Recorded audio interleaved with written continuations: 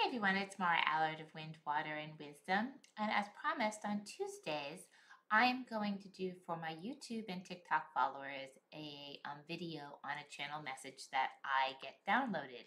So on Tuesdays, I have chosen to connect to source for anybody who follows me or anyone who would stumble upon this video for a message that they need to receive.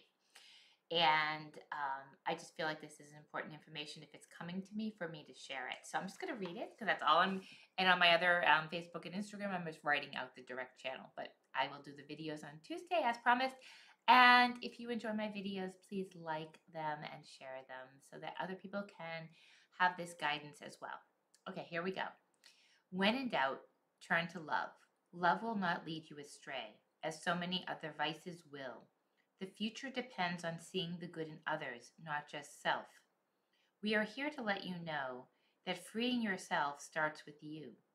When you free yourself from the chains that bind you, then you can free others.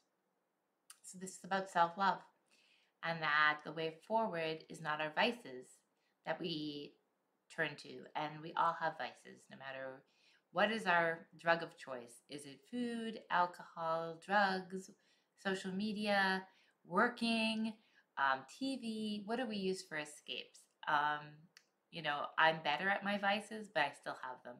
So look at the things you do to distract yourself from the things you know you should be doing. And as you do that, at least from this channeled message, as we free ourselves from the chains that bind us, the things that I view the things that bind me or chain me are my behaviors that I have still cling to and have yet to let go. And as we free ourselves from those behaviors, then we can truly love ourselves, and the objective is to love others.